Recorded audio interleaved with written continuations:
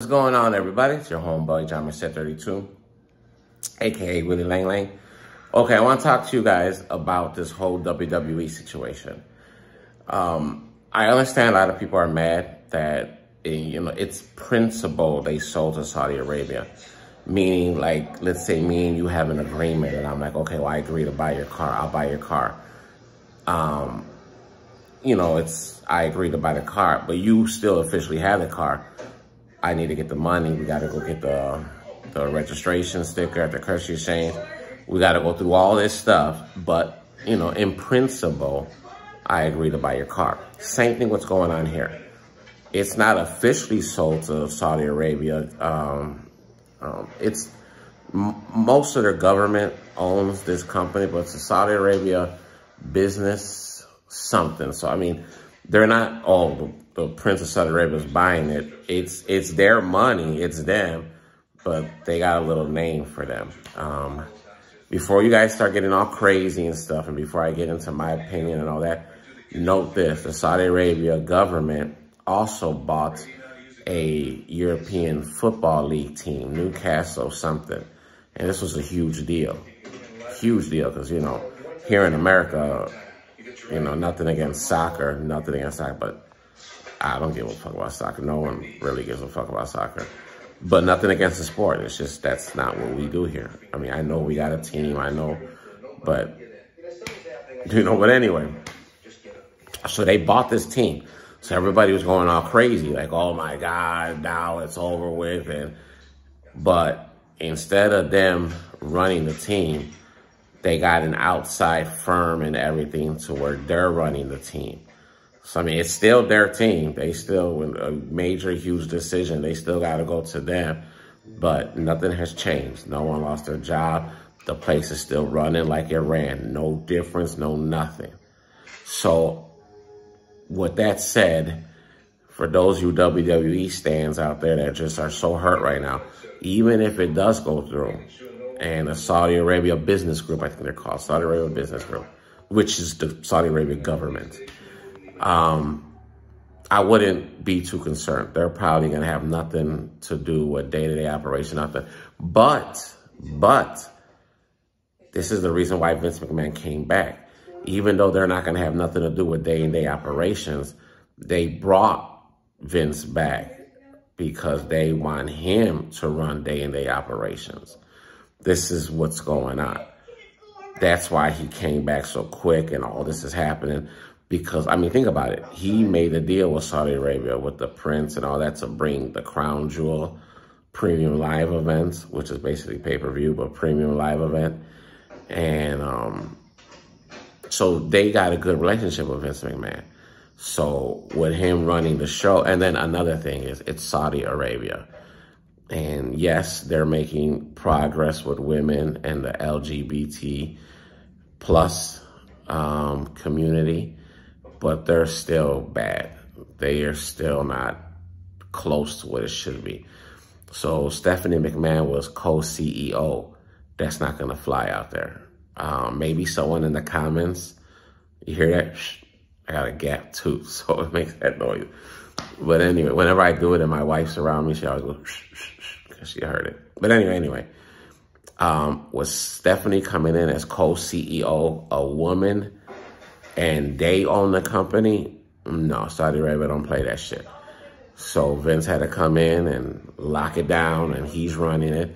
And that might be something that people hurt, because I'm a wrestling fan. I love wrestling. And I fell in love with AEW. I think AEW is freaking awesome. Yeah, they got their bad things they do, but people forget they're still a 3-year-old company. And I know if well, they're still 3-year-old, what's going to be? Well, they're still 10-year-old. Dude, you can't compare AEW to WWE. It's like comparing fucking a filet mignon to a sub from Subway. I mean, they're both good, but one is just, WWE's at another level. They're established. They've been around. So you can't even do no comparison. But I didn't want to get on that. This video is not about AEW against WWE. I'm just saying I'm an AEW fan. And I love wrestling, so I watch WWE. But when Vince was running it, oh my God, come on, people. It wasn't that long ago when Vince was running it. How many times did we see the Street Profits versus the Viking Raiders? How many freaking times did we see that match? Come on. Or the Usos versus the New Day, which brilliant matches, but how many times? Or Randy Orton and Bro against AJ Styles. I mean, the same matches. Oh, it was, I remember 4 weeks in a row, we had Charlotte Flair versus that Nikki girl, Crazy Nick, when she was almost superhero. Oh my God, the booking, when you got all that talent and every week the same match. I lost it at that time. I said, no, I can't watch this shit. Now that Vince McMahon, now that Triple H took over when Vince McMahon, and don't say retired. He did not retire. He was, what is it called? He had to leave disgracefully because of what he did. You know, now I'm not going to get into that. I'm going to make another video about that, about him and the sexual abuse charge. That's going to be a whole other video. That's off the subject. But anyway, he needed to be back. And Triple H running it, I came back and started watching it because he runs it beautiful. So I loved watching my, Monday Raw, then Wednesday my Dynamite, then Friday SmackDown and Rampage. I loved it. I loved it. But now that Vince is back, he's definitely going to take over control and do the match because that's what Saudi Arabia wants. If they buy it, this is guaranteed. And, I don't know if Triple H will stay for that. Triple H is a loyal guy. He's not going to leave and then go back to, go to AEW. He'll just retire with his wife. They got money. So, now that's all out the way. My opinion on this is, I get people are mad because it's Saudi Arabia and they don't treat women and the gay community, transgender, everything. They don't treat them equal there. I get that, and that's not right. You could be whatever you want, and you should be able to feel safe, and you should be able to. That's messed up. But this Saudi Arabia company, government, whatever they're called, Saudi Arabia investors, they've proven to buy Western teams like the Saudi, like the Newcastle soccer team, what they call it football in Europe. They're not messing nothing up. It's still the same. Day-to-day operations still the same. So, I'm not nervous that they're going to change everything at WWE, that everything's just going to be, oh my God. No. If they do buy it and it goes through, you ain't got to worry about, it's going to be fine. And they're going to have money. Tony Khan got money. This is the Saudi Arabia government. They got money. So free agents, my ass, they could buy anybody. So, like I said, I'm a AEW diehard, but I do watch WWE because of Triple H and his match making. I'm still gonna be there as a fan. And, once Vince McMahon starts doing the matches again and stuff, if he goes back to the same matches every weekend, then I'm just going to stick with AEW. And I know there's a lot of you WWE fans out there that maybe watched one Dynamite and, oh, that show sucked. Man, you got to be out your damn mind.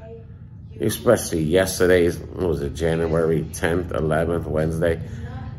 Man, if they started off with Hangman Page versus Jon Moxley and it went clean, nobody jumping in, and a clean wrestling match, and Hangman won fair.